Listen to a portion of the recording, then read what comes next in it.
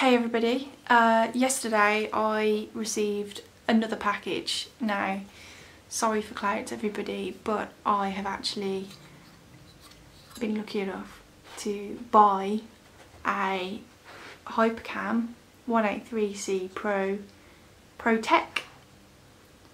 So I just thought I'd do a quick unboxing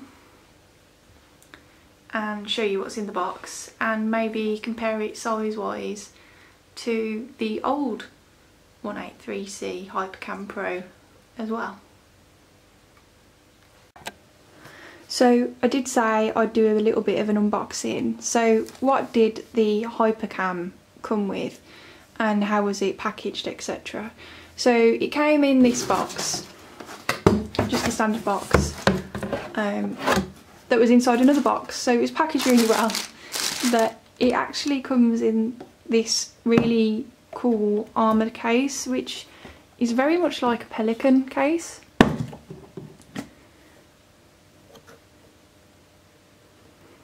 So what did it come with?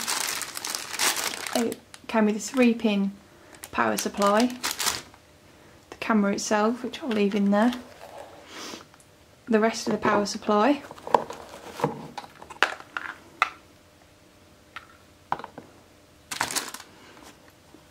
a 2-inch nose piece with cap,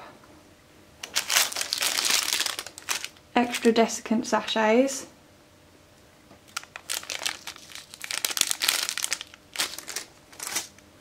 and a USB 3 cable.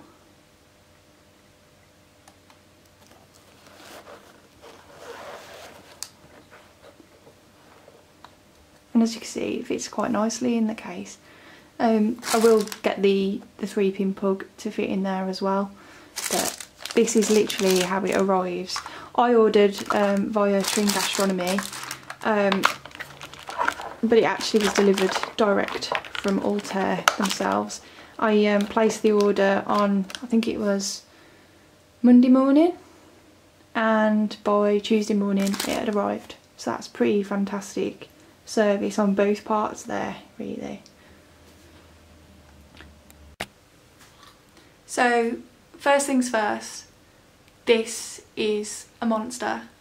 There were various comments on the Astro forums yesterday when I posted a picture of it about how large it is, and having it in hand, I don't think I'd realise quite how big it is, especially when you compare it to the other Hypercam.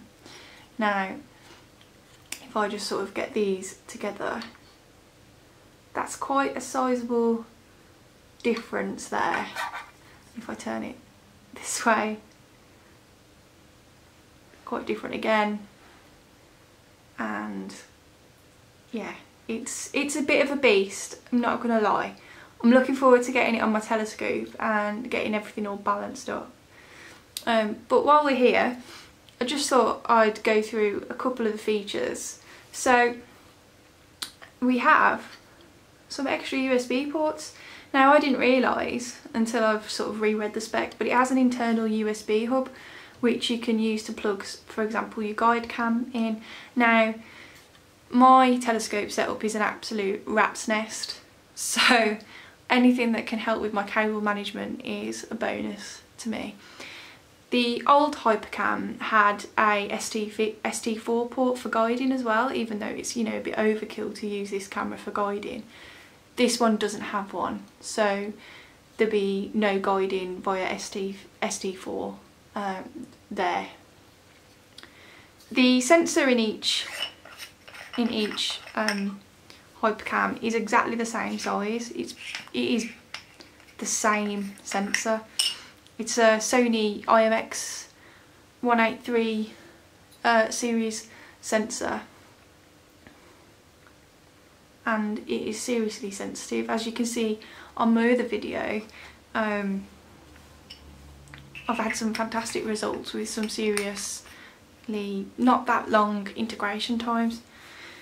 The reason I've gone for the Protec is basically I'm quite lazy with my calibration frames, so especially darks. I wanted extra time to be imaging outside rather than taking thermal matched darks on this Hypercam. I can now just create a library, and I should probably operate down at -15, because apparently I think some guys have done some work. I think it's Nick from Altair himself has done some work having a look at the noise levels at the different temperature, and beyond -15 I don't think you get much of a benefit.